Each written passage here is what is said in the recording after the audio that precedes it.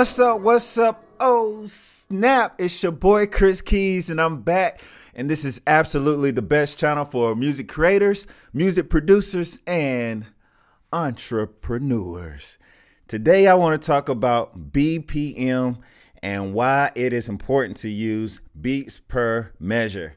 You know, guys, there's a lot of songs when I first started, I didn't put it on the grid on the BPM. And then when it came to post-production or editing, it was just an absolute nightmare. So today I want to show you very quickly how to find the BPM. Now, you want your DAW to recognize the tempo in your song. Just like I said, it's going to make it easier when you get to editing. If you want to cut, copy, paste on your tracks. And also if you want to go in later and add delays, effects, and stuff like that. So what I did is pull up a track that I made. It doesn't have, it just put it in. Like I said, the tempo right now is 120. And I'll play a little bit of it. And if I turn the click on, you can hear that the click is on 120, but obviously the beat is not 120.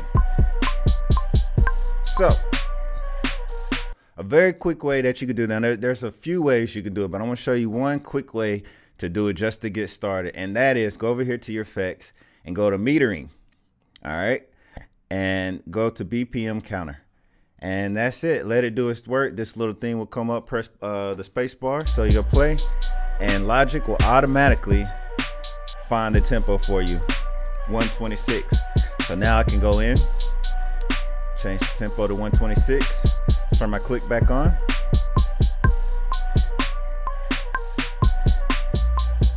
And you see it matches up. Now let's go back and do, just say I want to edit one little part. If it's not on the grid, if it's at 120, you know, I gotta now zoom in and try to find, okay, is this where it starts, you know, here? It's just too much. But when I go to 126, put it on the grid, now I exactly know, you know, this is 19, that's the beginning of a bar. So if I want to repeat a bar, say I want to repeat this twice or something, I can now do that, a little extra bar, repeat it. You know, we can get fancy with it. Let's just try to just do a quick breakdown. Let's see if I was to play around. Now that I'm on the grid, you can see how easily it is to match up. So, so I can just cut it. Let's just move this over one more.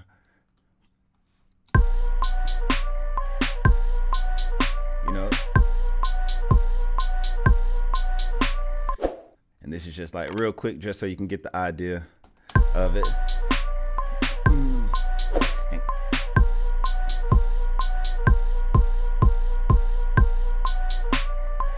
Yeah, you see what I'm saying? I would never be able to do that if it was not on a grid.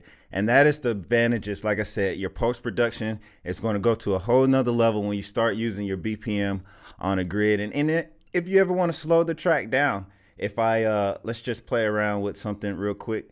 If I want to slow down or halftime something, you know, I can easily do that now that it's on the grid. Say I had this bar, let's play it.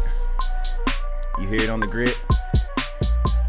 Say I want to just cut that in half or slow it down in half. It's automatically, I can go over to my little shortcut tool here, and Logic should speed it up actually twice as fast. Let's see.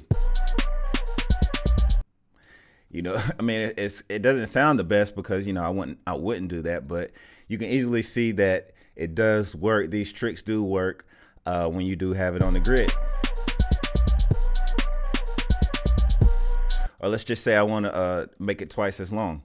So we'll go back and let's do it like this. Now this is really going to sound distorted because I've done too much editing, but let's check it out.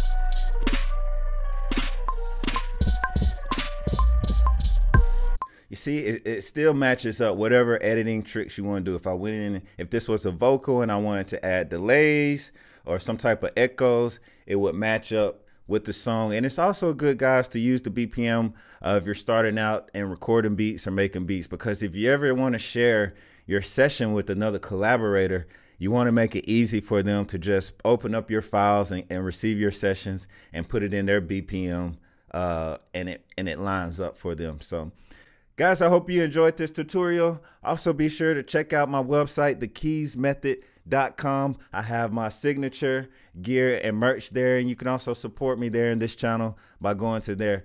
All right, guys, you guys have a great week, and as always, stay creative. Peace.